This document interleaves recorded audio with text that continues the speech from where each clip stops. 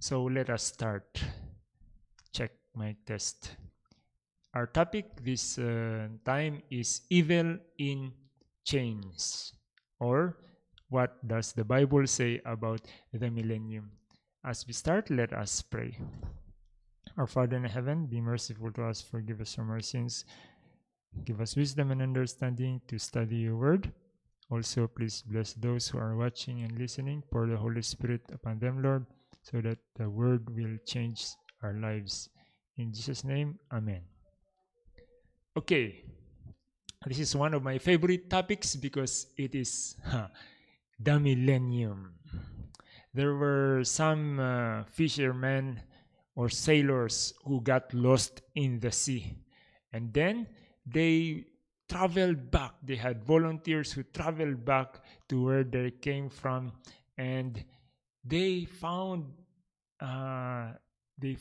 signal. They got a signal, and they were very happy because somebody was coming to rescue them. You know what, my friends?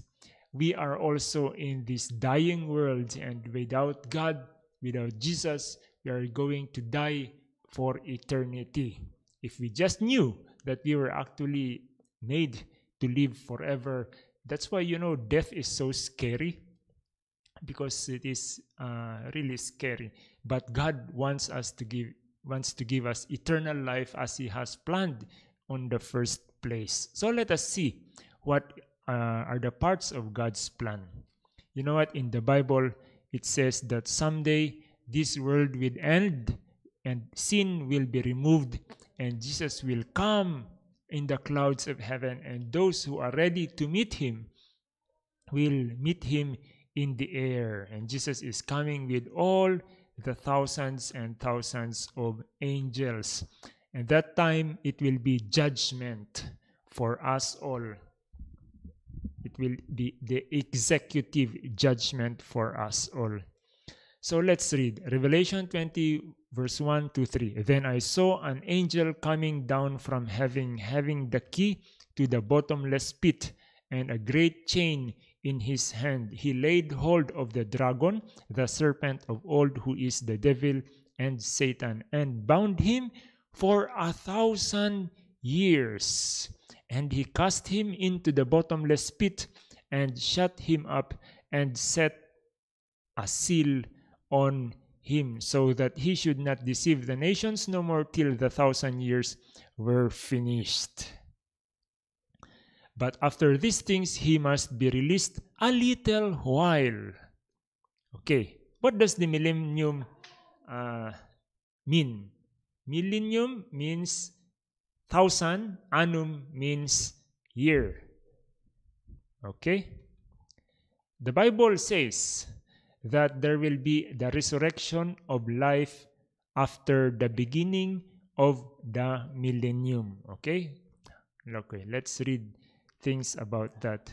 And then there will be the resurrection of damnation at the beginning of the millennium. People will be resurrected just to be judged negatively. How sad, yeah? And then let's continue to read. We should not worry. John 5:25 says, most assuredly I say to you, the hour is coming, and now is, when the dead will hear the voice of the Son of God, and those who hear will live. Wow. That's why we like to listen to the Word of God, so that because that's actually our only hope. What is next? John 5:28 says, do not marvel at this, for the hour is coming in which all who are in the graves will hear his voice and come forth. So even if we die, no problem. That hour is coming when all who are in the graves will hear God's voice. Those who have done good, to the resurrection of life, and those who have done evil, to the resurrection of condemnation. What do you want to do, my friend? Evil or good? And let us try to do good. because the prophecy says those who do good will be resurrected to life, and those who do evil will be resurrected to condemnation. That is what the Bible says. What will happen to people who died? Revelation 20, verse 5 and 6. This is the first resurrection. Blessed and holy is he who has part in the first resurrection. So there is a first resurrection and a second resurrection. Over such the second death has no power, but they shall be priests of God and of Christ, and shall reign with him 1,000 years. So the good people will be resurrected, and they will reign 1,000 years with Jesus Christ. For the Lord himself will descend from heaven with a shout, with the voice of an archangel, and the dead in Christ shall rise first. Who are going to rise first? Those who were persecuted for righteousness' sake. That's why you understand the prophets and the martyrs, why they laid their life and their influence. They put everything and preached righteousness because it was worth it. No matter what other people do to you, truth is worth it. Righteousness is worth it, because it says here that the righteous will be resurrected first, and the dead in Christ will rise first.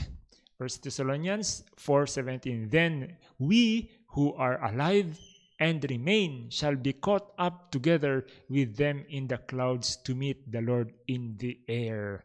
So those righteous who died, they will rise, and those living who are still alive, the righteous, will meet the Lord in the air. Wow, we are going to fly, my friends. And thus we shall always be with the Lord. Wow. We shall always be with the Lord, worshiping God night and day. John 11:25. He who believes in me, though he may die, he shall live. This is the best news. We are not afraid to die, especially when we do God's word, because God is everlasting life. We are going to live anyway after. Isaiah 26:19. Awake and sing, you who dwell in the dust, and the earth shall cast out the dead. Wow. Wow. So the dead will be cast out from the graves, and they will be alive. John 14:1-3 says, I go to prepare a place for you. And if I go and prepare a place for you, I will come again and receive you to myself, that where I am, there you may be also. Who is giving that promise? Jesus Christ. We are going to where Jesus is. Wow, that's very exciting. Revelation 20:4-6 says, And I saw thrones, and they sat on them, and judgment was committed to them. Blessed and holy is he who has part in the first resurrection. Over such the second death has no power. Okay. So, even if we die now, it's okay. The problem is, what if we die the second death? Because the second death has no more resurrection. The first death is because we have sins, but because God forgave us from our sins and became our substitution, we don't need to die the second death, my friends. So that is very powerful. The most important thing that we have to understand. Over such, the second death has no power. Those are the blessed and holy. But they shall be priests of God and of Christ, and shall reign with him 1,000 years. That is the millennium. Okay, 1 Corinthians 6:2-3 says, Do you not know that the saints will judge the world? Do you not know that we shall judge angels?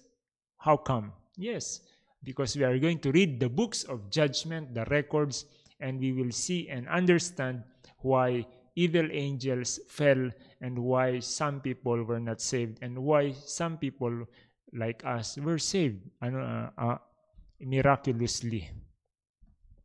And we will read the whole record for 1,000 years. We can look into heaven's database, everything there that we have done in secret or in public, whatever we have thought in secret, what we have said, every idle word, every encouraging word is there.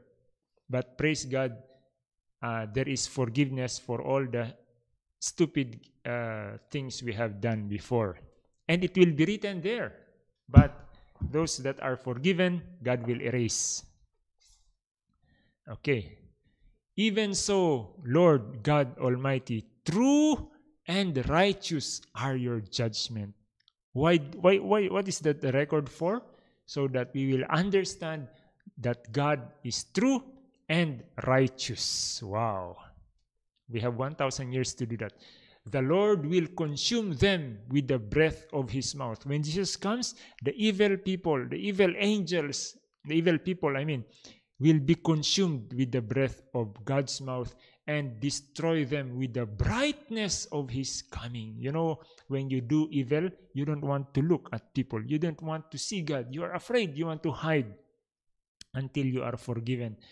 But if we don't repent, when Jesus comes in the air, we will hide, and because we are afraid, because God is a consuming fire, and his mouth, his breath will consume sin if we don't repent from our sins. But we can repent and God can forgive us immediately. Jeremiah 25:33 says, "And at that day the slain of the Lord shall be from one end of the earth even to the other end of the earth." So sad. So many people did not repent, will not repent. But let us just try our best to do the Great Commission, to tell people the good news, God's proposal for eternal life, so people can have a chance to repent. Anyway, the Lord respects our decision. If we don't want to repent, we don't want to listen to righteousness, God respects our decision. Okay? But every decision also has its effect. They shall not be lamented or gathered or buried.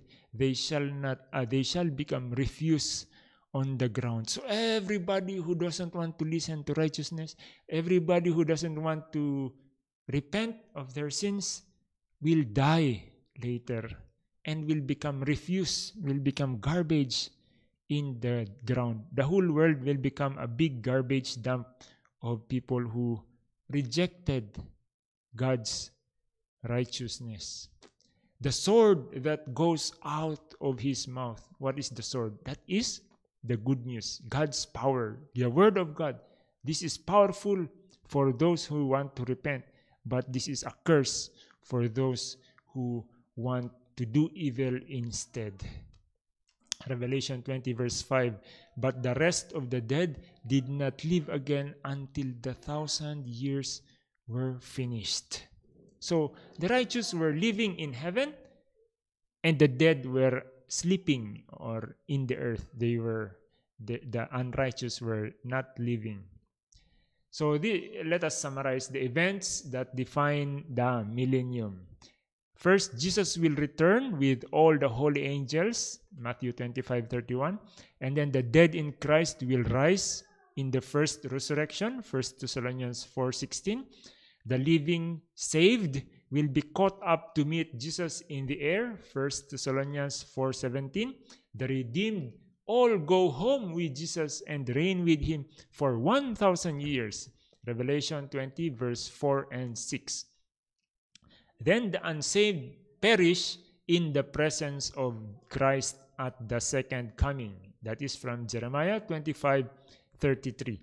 The unsaved dead remain dead and are not resurrected until the 1,000 years. Until after the 1,000 years, according to Revelation 20 verse 5. Satan is bound during the 1,000 years by a chain of circumstances. There won't be anyone alive on the earth to tempt or destroy. So Satan and his angels are just around in the earth, nobody to tempt, nobody will believe them anyway in the other planets, so they are just there. And everybody who believes them already died. So they are just here thinking what to do. The righteous are in heaven, and all the wicked are dead. Earth is in complete ruins. Jeremiah 4:23 to 26. So, Revelation 21 to 3. Then I saw an angel coming down from heaven, having the key to the bottomless pit and a great chain in his hand.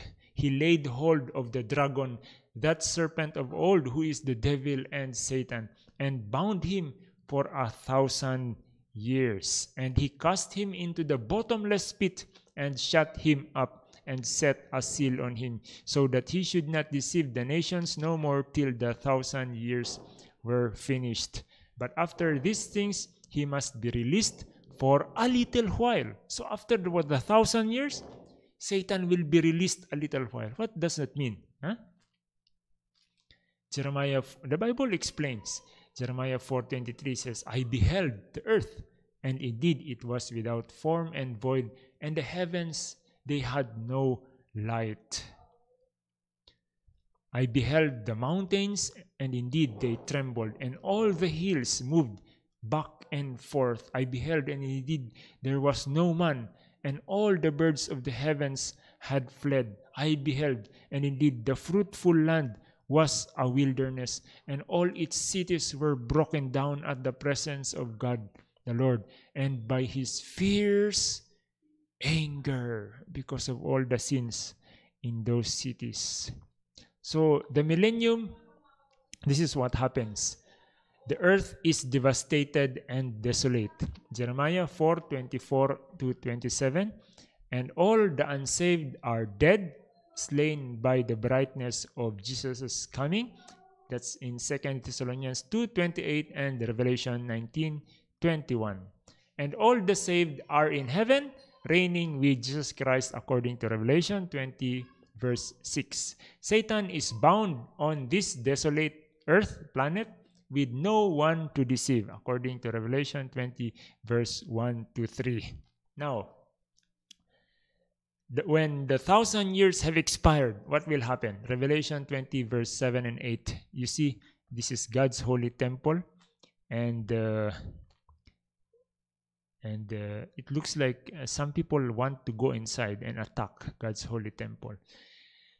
Satan will be released from his prison and will go out to deceive the nations which are in the four corners of the earth. Who is going to be deceived? The nations who used to be deceived also by Satan. To gather them to the battle, whose number is as the sand of the sea. It's so sad. So many people don't want to repent. They want to believe Satan instead of God. It's so sad. But may God help us find the people, God's sheep. It's their decision anyway. But the rest of the dead did not live again until the 1,000 years were finished. So after 1,000 years, the rest of the dead, the evil people, will be alive again, according to this verse. The number is as the sand of the sea. Now, when the 1,000 years have expired, Satan will be released from his prison and will go out to deceive the nations which are in the four corners of the earth, to gather them to the battle, whose number as the sand is as the sand of the sea. So what are they going to do? Satan and all the generals and all the people who don't want to believe God, who want to believe Satan, instead they went up on the breadth of the earth and surrounded the camp of the saints and the beloved city. I think they are more evil people than good people, humans, I mean. But God has more angels than Satan, and God is God. I mean, who can defeat God? Yeah? Doesn't make sense. And therefore, they wanted to attack the holy city. And what happened? Fire came down from heaven, from God, out of heaven, and devoured all of them. Sorry about that. That's why, my friend, let us repent from all our sins. If we used to love evil, now we should really evaluate, count the cost, what we are trying to do, because judgment is coming, is here. There is still a chance while you are still alive. Let us repent, because we don't want you to be with those people who will be in hell, who will not be in heaven, in the holy temple, in the holy city, I mean. Malachi 4:3 says, "You shall trample the wicked." What will happen to all the people who don't want to listen to God? They will become dust, and the righteous will trample upon the wicked. So don't worry if people persecute you. Someday, if they don't repent, I hope they repent, but when people persecute you, those persecutors, like those people who put Jesus on the cross, those people who chanted that let him be crucified, let the curses be on them, that prophecy came true, and they will be trampled like the dust. For they shall be ashes under the soles of your feet on the day that I do this, saith the Lord of hosts. There is nothing to worry about, my friend. If we love God, whatever they do to us, no problem. Someday we will walk on top of them, of the people who don't want to believe God. As long as we are with God, we just want to be with God. That's the best decision we want to make, okay? I hope everybody will do that decision. Mark 9:45, and if your foot causes you to sin, cut it off. It is better for you to enter life lame rather than having 2 feet to be cast into hell, into the fire that shall never be quenched. How scary.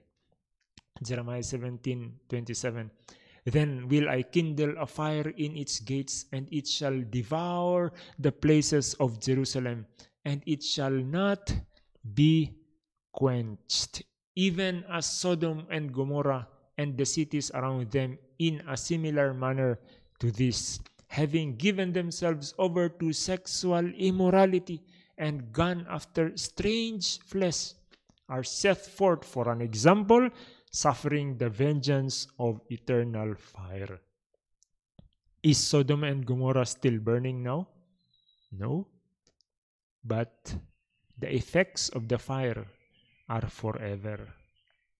That is what will happen. When it says the eternal fire, God is the fire. And when God burns the sinners, it will have eternal effect, like what happened in Sodom and Gomorrah. Okay? It doesn't mean hell is burning forever. No. It means when God's fire comes down to sinners, the effect will be eternal, as Sodom and Gomorrah was. Revelation 14:11 says, "And the smoke of their torment ascends forever and ever. I will not go away from you, because he loves you and your house, since he prospers with you." So the Lord wants to save us. The Lord will not leave us. You see, this picture, in this picture, Jesus wants us to have the robe of righteousness. We are unrighteous. We are all sinners. But God wants to cover our sins when we repent. Yeah? All our sins can be covered, can be erased if we accept Jesus Christ's robe of righteousness. Do you want, my friend, to be righteous? You have to accept Jesus Christ, and he will make you righteous. Then you shall take an owl and thrust it through his ear to the door, and he shall be your servant forever. Or in the Old Testament, if you have a servant, and it's interesting, in the Jewish society, servants have to be freed every 7 years. You have to let them go and do whatever they want. But if they don't want to go, you said, okay, you put an owl in your ear. That means if you love your master, then you shall serve him forever. Does that mean that you are still serving him now? No, forever means until you die, okay? When you die, then that's forever for you, is finished. So, for the people who are going to die, the forever is until they die. Then finished, forever is finished because they are forever gone. But for the people who are alive, forever is still going on. That is the real forever is for the people who are only alive in heaven. Wow. How about the devil? Revelation 10 to 15. The devil who deceived them. You see, we don't want to use deceit. If deceit is in your toolbox, my friend, I think we should not use that. The devil, it's better to keep silent. You have the constitutional right in most nations to stay silent instead of telling lies or deceiving people. And the devil who deceived them was cast into the lake of fire and brimstone. Then death and Hades were cast into the lake of fire. This is the second death. And anyone not found written in the book of life was cast into the lake of fire. Therefore I brought fire from you from the midst. So let us be careful what we do, and let us repent from all our sins. Because if we believe the devil more than we believe God, we should not believe the devil, only God. Ezekiel 28:18 and 19. Therefore I brought fire from your midst. It devoured you, and I turned you to ashes upon the earth in the sight of all who saw you. So the whole heaven, the whole universe is looking at what's happening after the 1,000 years. All who knew you among the people are astonished. How come the best angel become the worst enemy of God? Yeah? That is what is going to happen at the end of the great controversy. They will be astonished. You have become an horror and shall be no more forever. How sad. Because of pride. Because we want to believe our own ideas instead of God's prescription. How sad. Okay, anyway, what can we do? That is their decision. There is a chance to repent. For Satan, it's finished. Only 6,000 plus years. For us humans, 70 years or until we die. Since we don't know when we are going to die, it should be immediately. 2 Peter 3:10. The heavens will pass away with a great noise, and the elements will melt with fervent heat. Your computer, your car, your building, your house, everything will melt with fervent heat. That is why the most important thing is righteousness, is God's word, because though heaven and earth shall pass away, God's word will still be the same. Both the earth and the works, everything that we have ever invented, it will be all burned up. Wow. No more internet. No more fiber optic. That's why we should use all of this now for propagating righteousness. Revelation 21 verse 4. And God will wipe away every tear from their eyes. There shall be no more sorrow nor crying.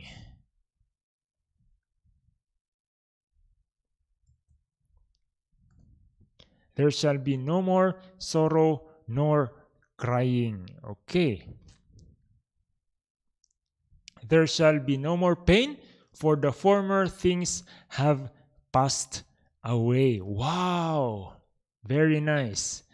God will wipe away every tear from their eyes. There shall be no more death, nor sorrow, nor crying. So we will forget all our problems. There shall be no more pain, for the former things have passed away. Wow, heaven is very nice, my friend. No problems, no pains, no death, no sorrow. That is what Jesus wants to give us, my friend. My appeal, God's appeal for you. If God will forgive us from all our sins, then why don't we repent? God wants to give us eternal life.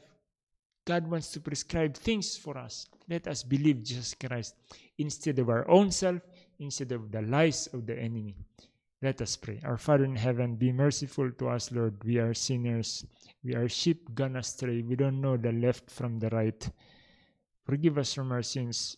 Please, thank you for your robe of righteousness which you want to give to us. Help us to find other people who want to be saved. In Jesus' name we pray. Amen.